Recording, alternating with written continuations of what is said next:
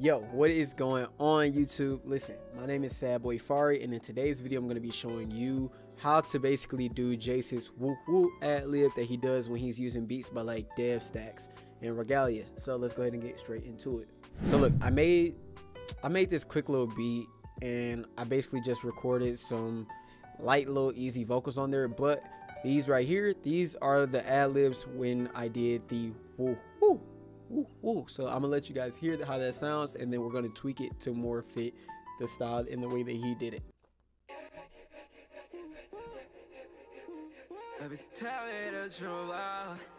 Let me mute the main.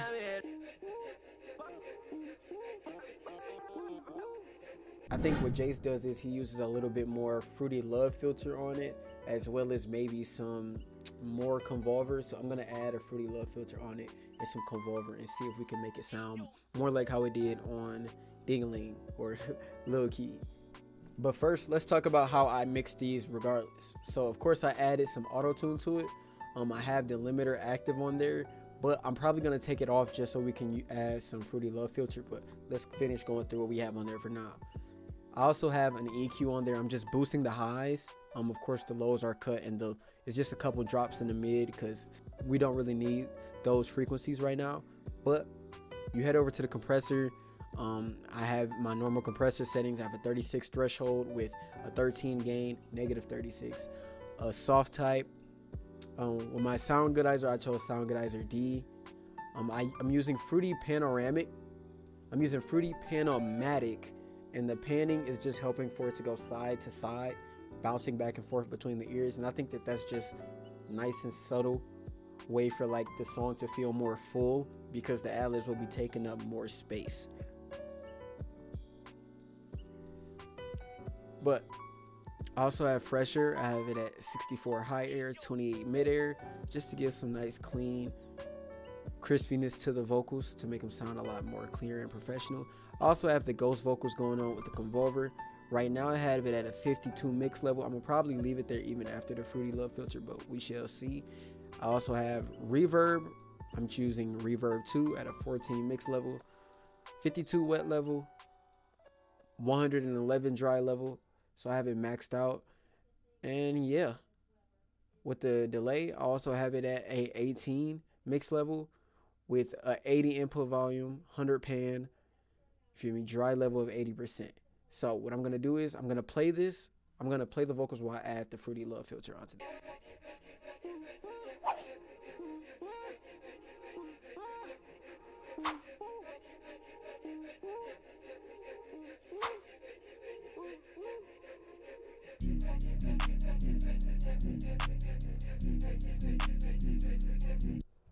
I think that's about it.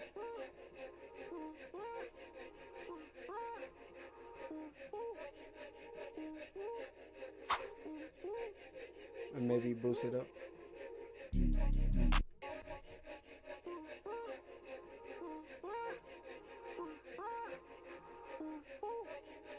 There we go. So what I just did was I basically boosted the frequencies more. I boosted the high shelf to 9.8 decimals. I boosted the peaking to 3.8, as well as the low shelf. I put that at -5. Now I did that because on my way home I was listening to Ding-a-ling, and I heard I was listening to Lil Keed. I'm not gonna keep saying Ding-a-ling. I was listening to Lil Keed, and I noticed that the woo woo ad-libs in that song, it was a lot more suppressed versus in it was one of them other songs on Final Fantasy, and it just sounded a lot more clear. So I say that the first preset was basically the more clear version. This one could be for like the Lil Keed type woo woo ad-lib. But yeah, let's go ahead and hear how it sounds.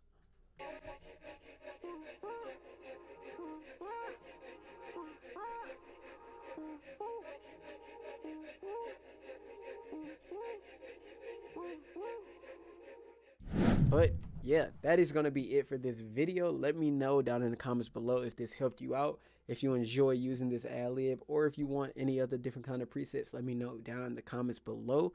And I hope, again, that you enjoyed this video. If you want this preset, all you have to do is go to the link in my description and join the Discord, and I'll be placing it up in there.